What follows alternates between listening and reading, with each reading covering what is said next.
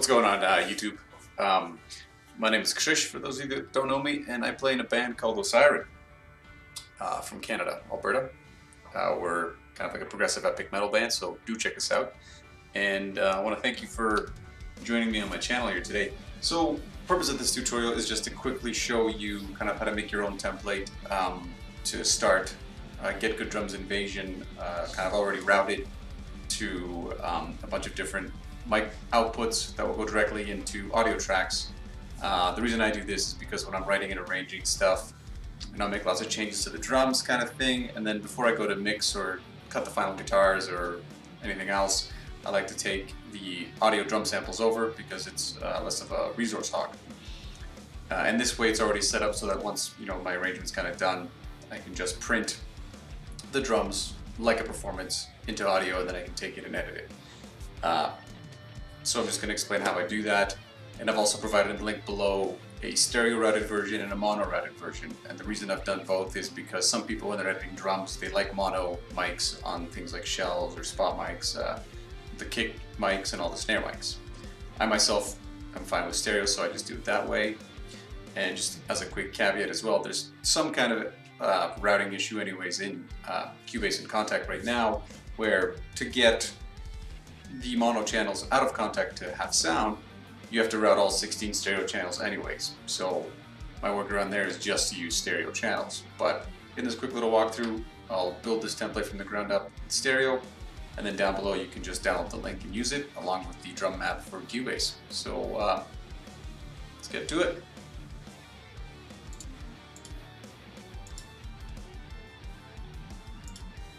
Okay, so you have your new empty project. The first thing you're going to do is add your rack instrument either through this view, if you have this selected here, the side view. You can add it here into your VST menu. You can hit F11, or you can do it to the studio menu through VST instruments. Okay, so you add your rack instrument, which in this case is Contact.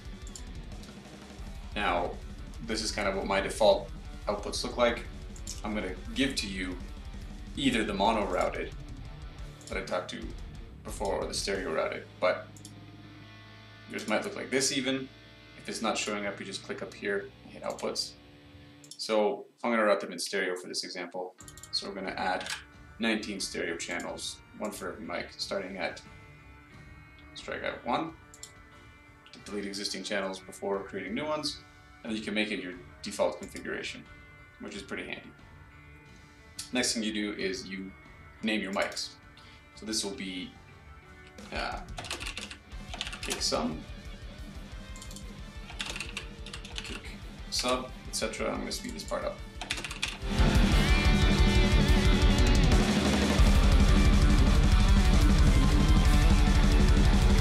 Okay, all of our channels are now named within the Contact plugin. You're going to hit the exclamation mark, reloads the plugin, and then makes these outputs available under these names, which is kind of handy for the next part, because you're going to drag in the Invasion or your P&D or Matt Halpern pack or the M&M pack. And then if you go right into here, you can just click, once it's loaded, you can just click Multi-Out Advanced, and it'll pick up all the channels. If you set them up this way to go kicks, snares, racks, spot mics, and then cymbals, it's going to pick them up. You'll see it's already lined up: kick sum, kick sub, kick triggers, overheads, room close, room far, snare top, bottom trigger all go into their own channel. All the racks and floor toms go into their own channel. Overheads, rooms go into the same place. Sometimes here, if all of these are selected, it might have routed them all into one channel. You just basically want to click down here so you can select one, and just make sure hats, X hats, ride, effects symbols, overheads, rooms, close, and fars are going to their own channels. And then you just go over here, and then you activate the first 16, which are the defaults, and then you have to activate the next 3. So it'll be 6 pairs of monos to get all of your outs. And just hit that. They're unnamed. Unfortunately, there is a way to make them pop out named, but that way you'd have to save this is your default view kind of thing, and then it would pop it out. So actually, let's do that, because that's probably easier. So let's say you've done this routing here, and then, okay, so you've named all your outputs in the bottom here in Contact. What you want to do now is save the current output selection as default for all formats.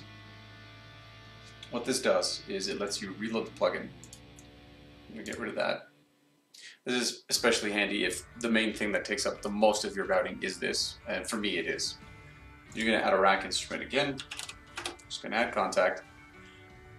And what you'll see now is that your output sections here are already named to all your mics, which is very, very handy. So then you drop in Invasion.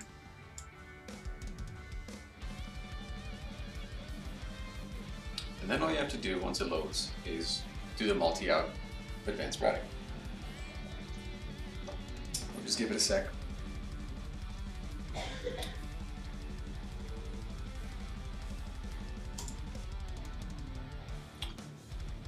Waiting. Okay, multi-out advanced, and just double check, make sure, yeah, kick, sum, sub, trigger all on the right mics, overheads and rooms, overhead in the rooms, snares are all mic'd right, toms are all mic'd right, spot mics, back in A.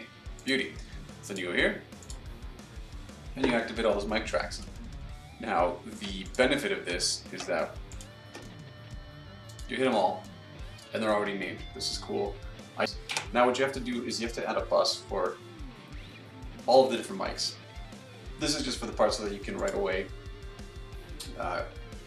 record them into their individual tracks without having to do renders in place or bounces. It's just, I prefer it this way. So you start by adding 3 kick tracks, and then you can name them sum, kick sub, and then kick trigger.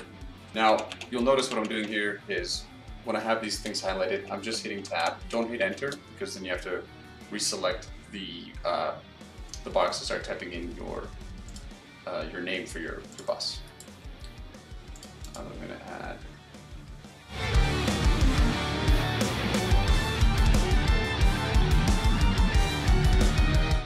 Okay, now you've created all of your buses. And as I said, this step is just so that you can route these into individual audio channels. So now what you can do is either from here, select them all, hold shift, and select your first bus, or you can do it from this pane as well. So we'll do it this way. You go into your inputs, or rather your outputs, and you'll click this first bus, and you'll see that for every channel it's now grabbed its consecutive correct bus for all your mic channels. So we're done with this portion of it. Now you basically have to add all of your audio tracks. So make sure they're in the right configuration. In this case, we'll do stereo so that we can actually use stereo buses as inputs. And we're going to add 19 microphones because that's what we have. We're going to name them, and once again, I'll speed this part up. As you can see, I have a couple spelling mistakes, so I'm trying to do this fast. Anyways, so I take these and I throw them into a new folder. This just allows me to monitor and arm and record easier. Now, for the input side of it, there is no quick way to kind of select them all and have it cycle through all available buses for inputs. So that part's a little bit annoying. Basically, you're going to grab every single output bus and use it as a input for each consecutive matching mic. So kick sum gets sum, sub gets sub, trigger gets trigger. I'm going to quickly go through this and speed this up.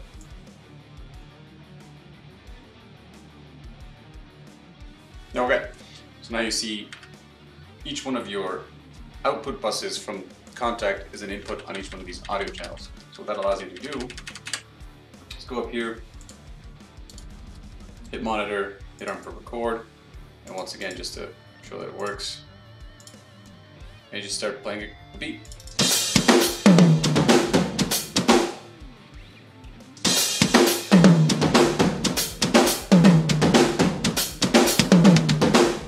And there you go, you've made a template file.